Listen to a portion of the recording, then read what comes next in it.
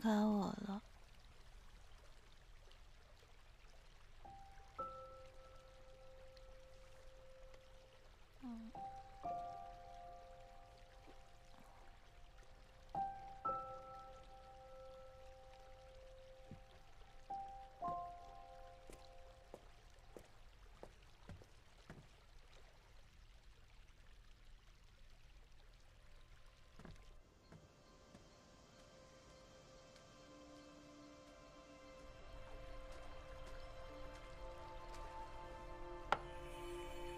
你的东西我已经送去思千水县了，现在你可以告诉我答案了吗？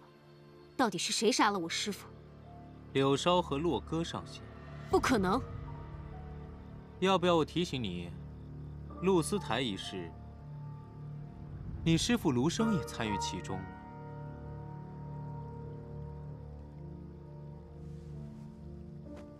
所以你也恨他们，对不对？放心。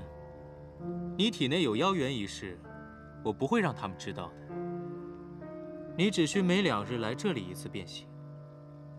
毕竟敌人的敌人就是朋友了。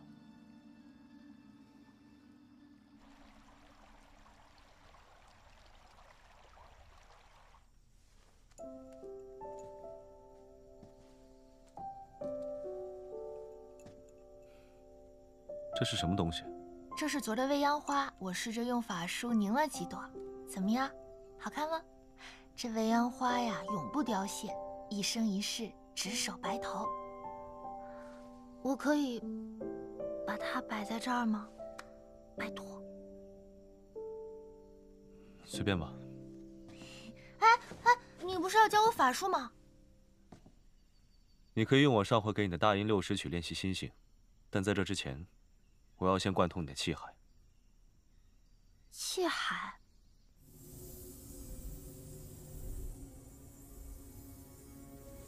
人间修炼的真元，和仙居灵力并无本质不同。我为你打通气海，引导淤塞的气息汇成灵流，便可修炼仙居法术。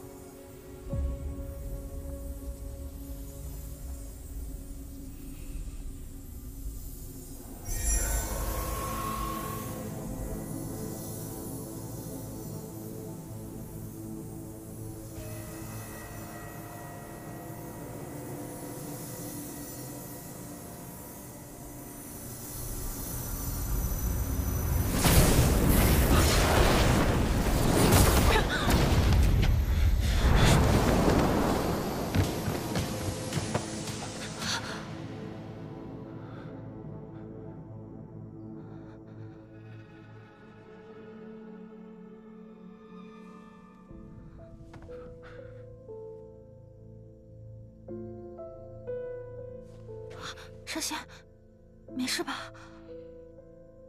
我没事。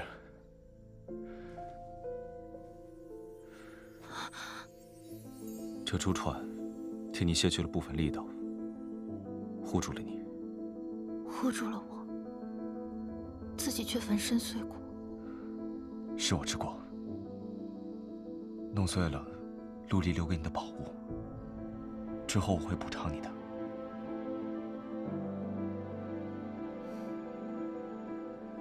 只要你还在，其他的事都是身外之物。你身上的药灵之力确实有些特殊，我需要仔细想一想。这几日我要闭关，你先回去休息吧。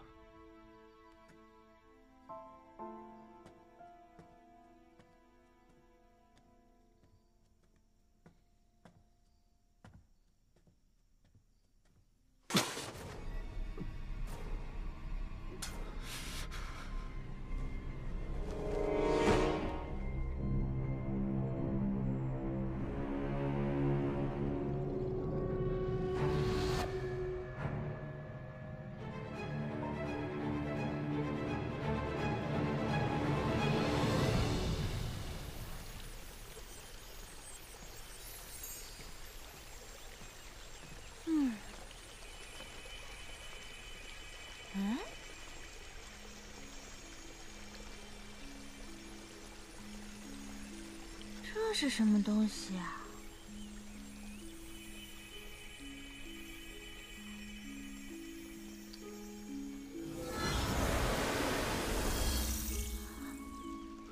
洛宁小仙子，虽然晚了一日，但还是想祝你生辰快乐。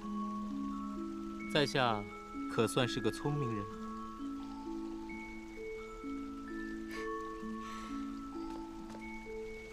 长得嘛，倒还行，但是比起我哥，还是差了些，就是有点儿，稍微瘦弱了点儿。仙子谬赞了。哼，脸皮还挺厚，不过呢，这倒是个优点，比我哥强点儿。好啦，现在跟我说说吧，你这么费尽心思，把自己送到我面前。究竟有什么意图？我不过一囚徒，虽然身体借着水源来到了仙子面前，可我元神还是被关着呀，还不是任仙子宰割，能打什么主意呢？说的真好听。就比如，打听打听我们仙居的消息，探探我哥有没有什么弱点。还有我这个从不出门、不谙世事的小仙子，有没有什么可资利用的地方？是吧？是小仙子多心了。你看，我只是在水榭关的寂寞，想找个人玩耍罢了。这个理由我喜欢。哎，要不我们就玩一玩，看看这点水源能让你维持多久的小游戏吧。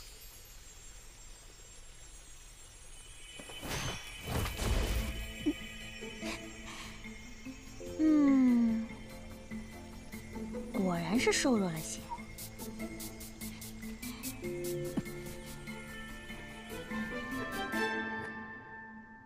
什么？上仙身体还没恢复？我觉得不是旧伤没恢复，而是他的修行出了问题。你看，梵天莲的毒，他驱除不散，剑伤也没有恢复好，就连帮我疏通气海都能受伤。虽然他跟我说没事，可是我觉得他有事，而且还很严重。看来他成为上仙之后，修行不太对劲儿啊，是不是力竭出了问题？丹元和经脉受到了损害啊？是因为陆离的半颗心吗？这我就不清楚了。其实这万年间也就出现了4、5位上仙，而且都活得不太长。你说老商上仙，就是那个花里胡哨的商玉荣他爹，嘿嘿，也就做了200年上仙，然后就驾鹤西去，一去不复返喽。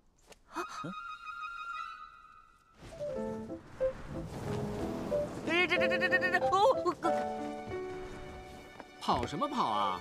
我又没要拿你怎样。商公主来多久了？我一直在树上睡觉，没挪过地儿啊。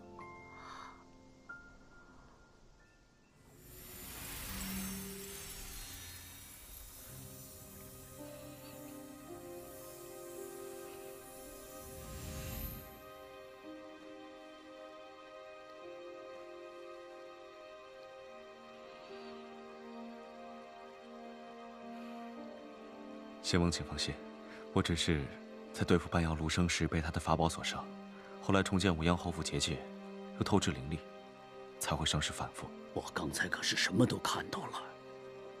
柳梢体内的神元属于药灵上神，为至阳；而你体内的神力属于月光上神，为至阴。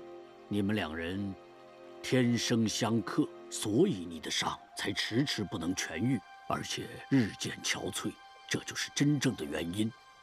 就凭他那点本事，就算他具备妖灵神力，也伤不到你。你是怕伤到他。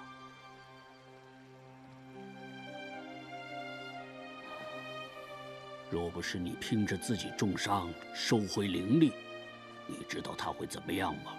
即便有狐珠降护，他也会化成齑粉。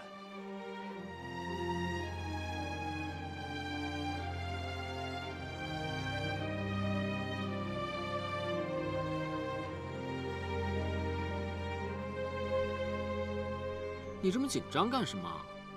没什么。是不是还在担心洛哥不能尽快恢复过来呀？他是上仙没事的。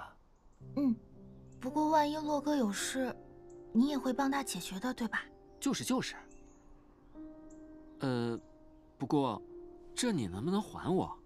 这是我师姐最爱的花，今年只开了这么一朵，我还得拿给她看。还你。我呢，也不白跟你讨还，这簪子送你，算是谢你。你们在干什么？师姐。簪子。师姐，你看这花美不美？你堂堂一宫之主，不好好修炼，竟想些攀花折柳之事，你怎么想的？哎，师姐饶命！别跑，站住！师姐，我错了，别跑！师姐饶命！这卓公主也太厉害了吧！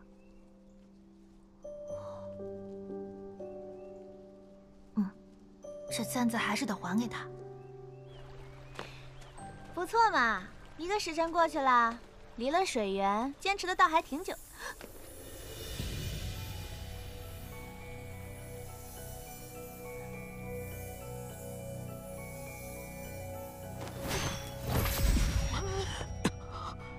你脸上怎么了？仙子对妖族研究这么透彻，不知道我虽能离水，但绝不能超过1个时辰吧？哦，对，好像是有这么回事。对不住啊，我最近忙着背功课，记性有点不太好。你又怎么了？我的样子不雅，现在失陪了。喂！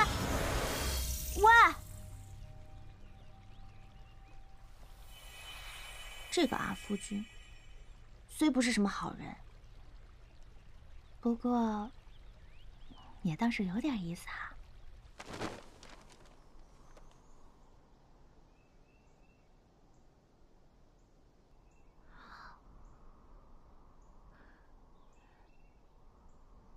老祖，你这是医书还是鬼画符呀？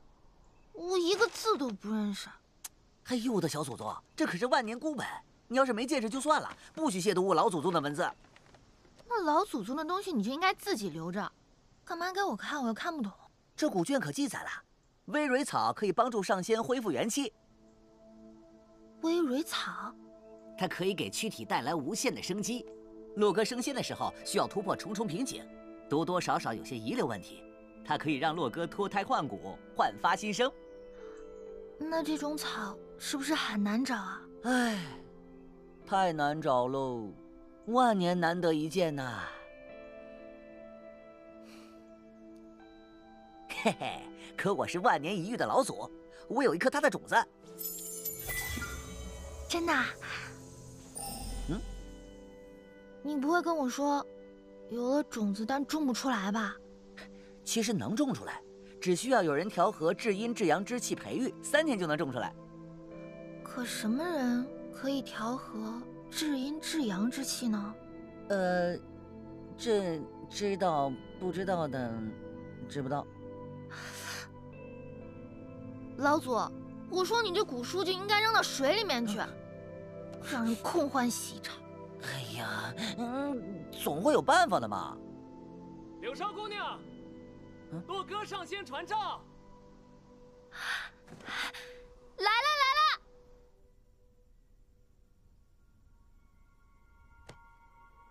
这是什么？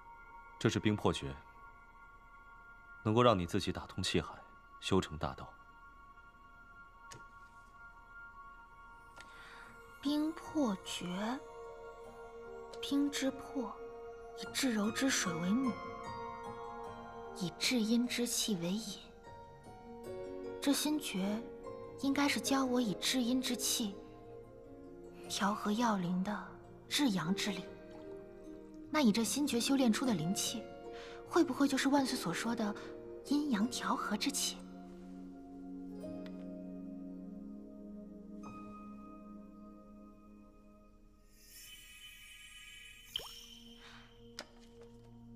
这心诀好，我会好好练的。在练之前，先把这个喝了吧。这是什么修行灵力的好东西吗？哎呀，不需要不需要，我身体好得很。像这种好东西，还是上仙留着自己喝吧。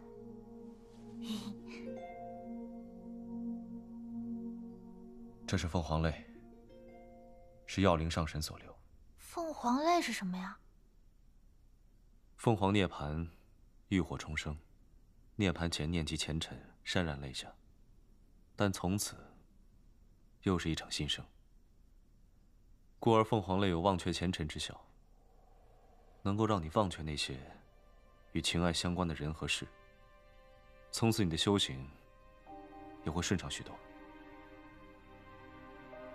你不是说，即便是玄灵木的倾心之力，也无法涤除人们的相思之情吗？玄灵木只涤人心杂念，凤凰泪是让你忘记所有情爱相关。就好比一杯清水，上面染了尘沙，玄灵木只涤去尘沙，而凤凰泪是将整杯水都倒掉。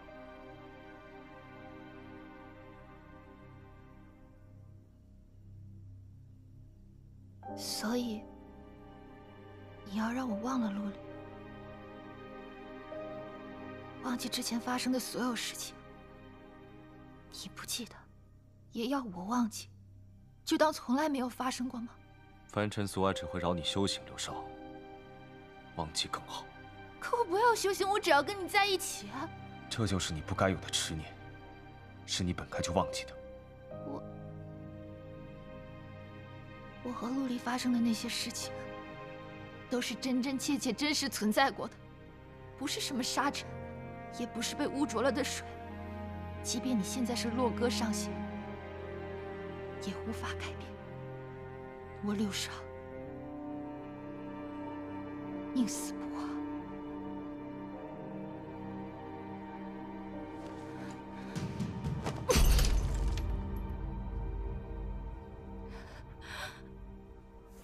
大胆！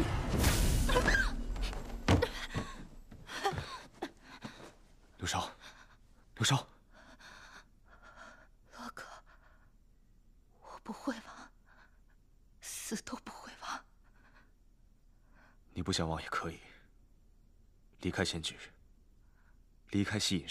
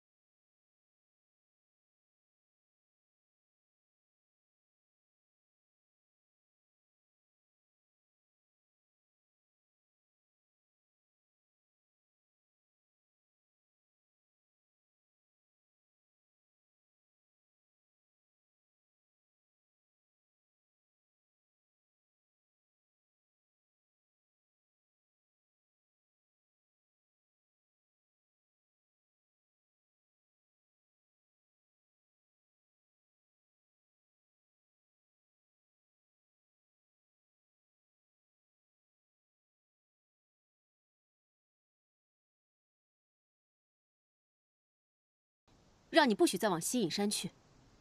我答应过不会去，自然不会去。谁信你啊？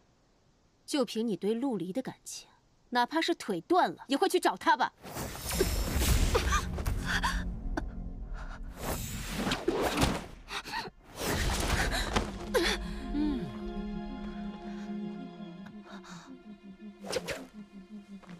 师姐这招简直太利落，太漂亮了。仙翁的命令，驱赶他离开西隐山，有叫你断他2条腿吗？谁给你的胆子曲解上意，公报私仇的？朱公主，这个柳梢，你在武阳侯府干的那些事情，别以为我不清楚。既然来了仙居，就给我夹起尾巴做人，少在这作妖。真能耐的，就跟柳梢一样，去化骨池走一走，我就相信你不是个贱人。还不快滚！站在这儿惹我师姐生气。是。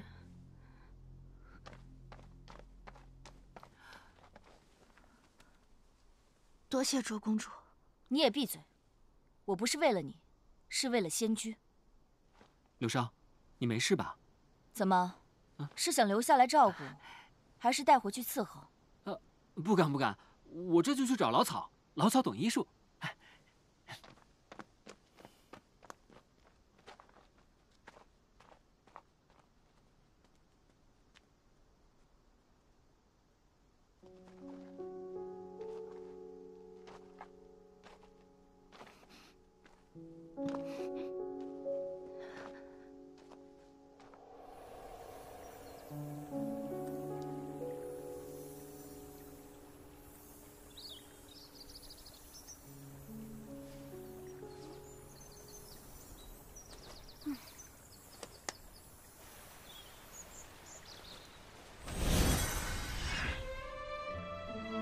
小仙子看起来很失望呢。是有点，毕竟我也不想看到你死嘛。小仙子倒是坦诚，一点都不矫情，我喜欢。喜欢我的人那么多，用不着再多你一个啦。起码我可以陪你一起等你哥呀。不用你陪我等，我想见，随时都可以看到我哥的。他虽然爱你，但是他不属于你。他属于仙居，属于3界，只有这么一点点是属于你。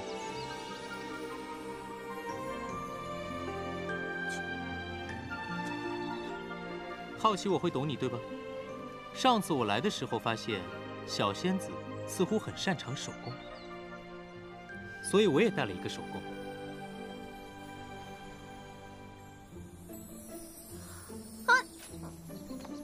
千万不要把这个丑娃娃送给我啊！这样会破坏我整个水榭的风水的。我一囚徒，一无所有，这个娃娃是用我的衣服做的，代表所有的东西都来自于我。那我就更不要了。以前我还做过一个更丑的给我哥哥，他替我族去跟别族打斗，这一走就是3个月。可是当他回来的时候，我发现他把我做的娃娃给弄丢了，我大发雷霆，无理取闹，把他寝殿能砸的东西全都砸了，还咬了他一口。你这人做东西的手艺不怎么样，这事嘛，倒是做的挺有意思的。有意思吗？啊，正常这个时候，大家都会说我不懂事。哥哥都已经那么懂事了，我们又何必再那么懂事呢？这么好的哥哥，凭什么不能属于我一个人？凭什么要属于全族？啊，说的有道理。凭什么我哥要属于仙居？凭什么我哥要属于3界？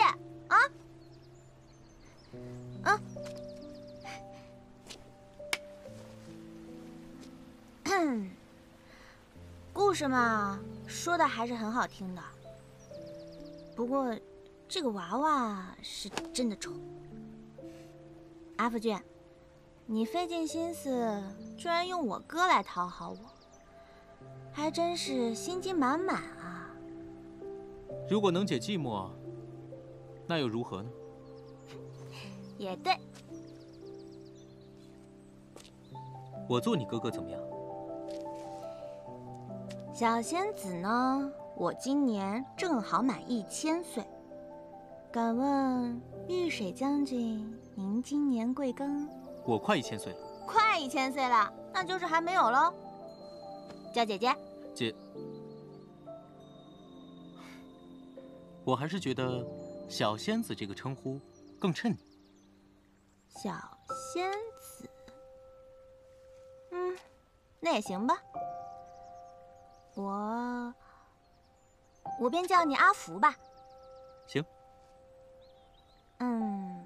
阿福，你又想骗我，又想要做我哥哥，那对我必定是百依百顺的吧？可以这么说吧。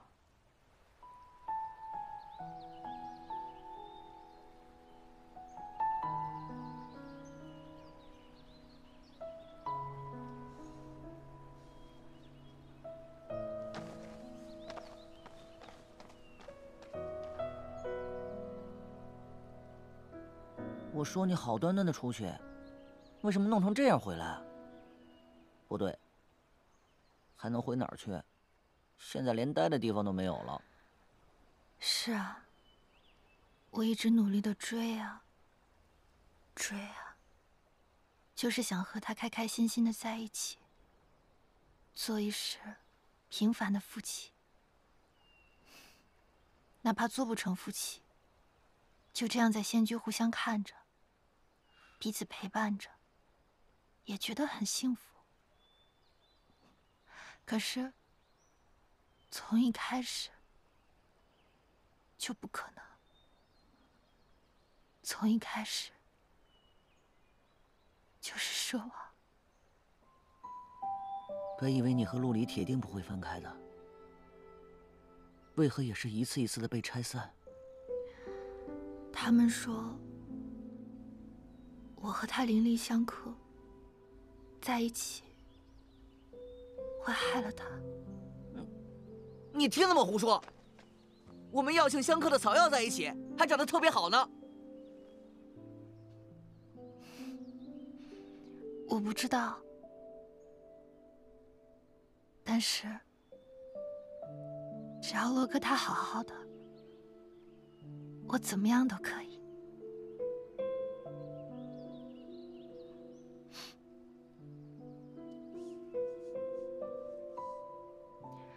老祖，你可以把威瑞草的种子给我吗？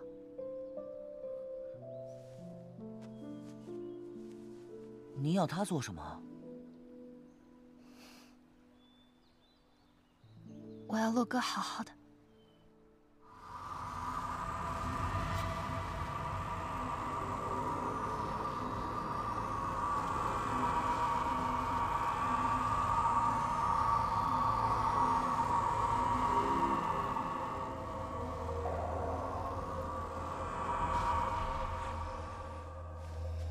主人，这是用出生不到1个时辰，祭水族婴儿炼成的妖元。主人要是用了这个，这功力必然1日千里啊！谁让你们动祭水族的？都不要命了是吗？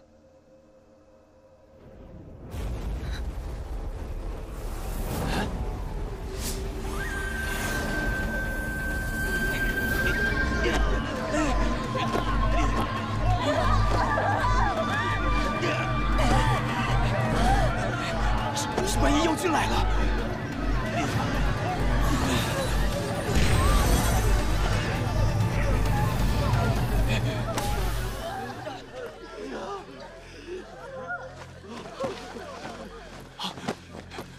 群妖听令！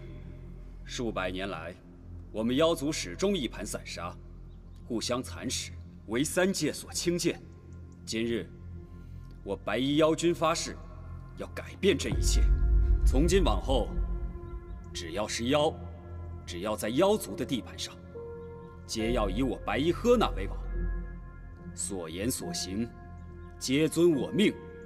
若有谁不服，尽管站出来。拜见妖王啊！我等一定忠心耿耿，追随座下。还有一事。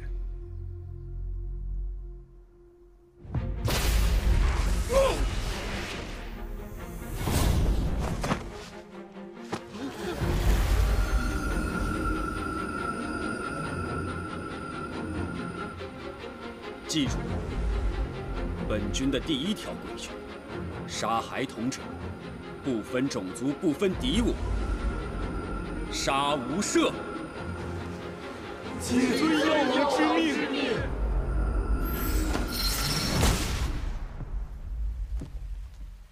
那禅心咒。这些书呢，我哥都已经施了法术了，只有默念的人，把书上的内容都背完，这些字才会消失的。你这么喜欢我，应该愿意帮我把这个月的功课都背完吧？怎么，不背啊？背，肯定愿意帮你背。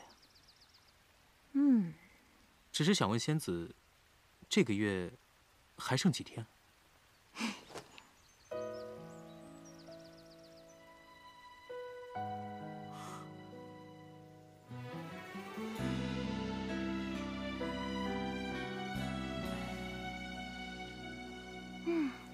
真乖。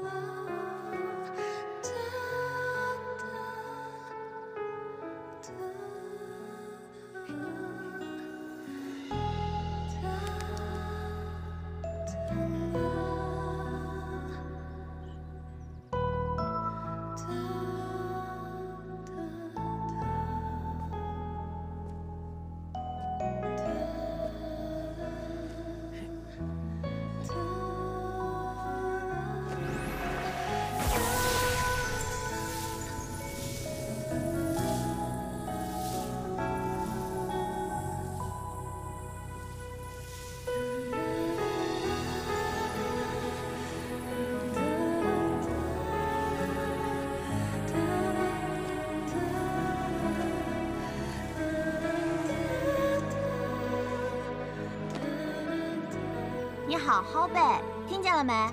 看着呢。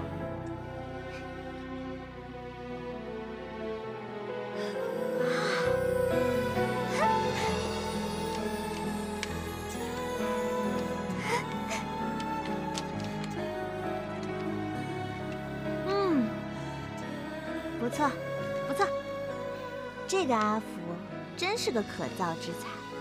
下个月的功课马上就要来了。本仙子呢，正是需要这种人才的时候。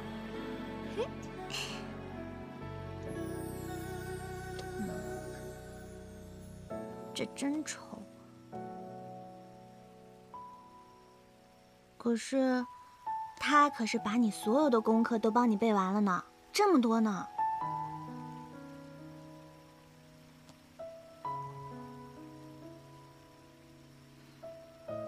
不过，还是好丑啊！诶，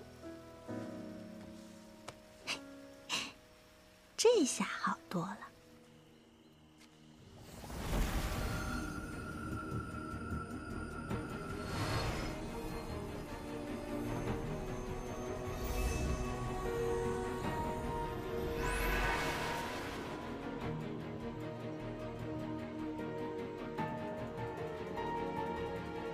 看来阿福君今日和洛宁仙子相处很愉快啊。我要你找的东西，找到了没有？师父留下的所有东西我都查看过了，没有哪种阵法能破上仙部下的结界。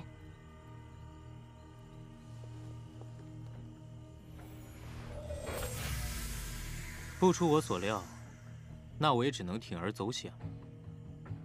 每次经过思迁水榭，便多留下一点水源。等水源足够的时候，我便用肉身召唤我的元神。元神强行突破结界，难免破碎，你会死得很难看的。据说石鼓寺重现天日的那天，有一颗星星直冲云霄，落在了洛宁身上。所以呢？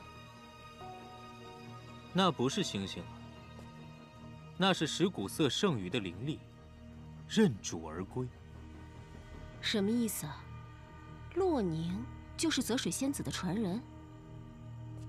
就像药灵的神元落在了柳梢身上一样，而泽水的仙元则落在了洛宁身上。洛哥应该早就知道这件事情了，怕妹妹被泽水的恨意所影响，所以从小让她抄经书，静心气。传说石鼓瑟能治愈一切伤口，所以我想赌一把，他能救我，他会救我。但愿吧。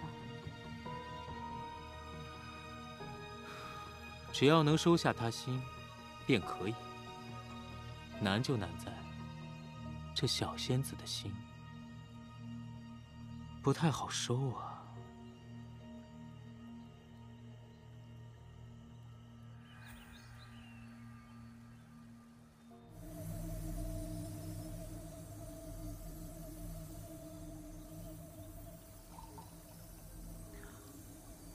这闭关闭得不错嘛，气色恢复了不少啊。我前一阵子不慎受伤，调养了几日，算不得闭关。哎，说说，找我过来什么事啊？我从来不喝酒。嗯，真的吗？从没喝过？你是不敢面对，你也不敢喝这酒，你害怕喝完它流露出陆离的那一面。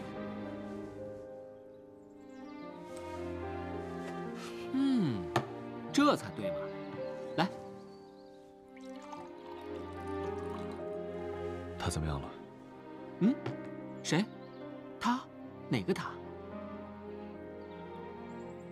明知故问。你们又不许人家留在西隐山，我就让那只老草把他接走了。现在在哪儿不太清楚，不过老草会照顾好他的。